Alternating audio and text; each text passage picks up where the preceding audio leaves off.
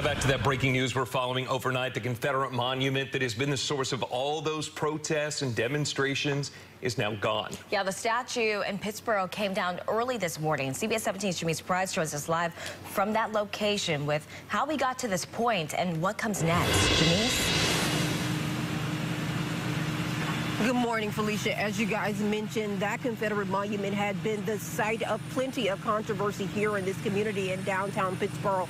There have been several protests weekend after weekend for people who supported it and people who are against it. Right now, I'm going to take you to a live look of what's happening behind me now. You have these crews who came in late last night. They've been working since last night into early morning to remove that Confederate monument. The monument has been removed, but right now I'm going to take you to that truck where the pedestal is right now. The pedestal is there, and that should be out of here soon. So officials said that they wanted to get this out of here late last night, and what we're told that monument and that pedestal will be secured in a safe spot until the owners decide what they want to do with it. But right now, this is what's happening here. That Confederate monument has been removed from that courthouse in downtown Pittsboro. Janice Price, CBS 17 News.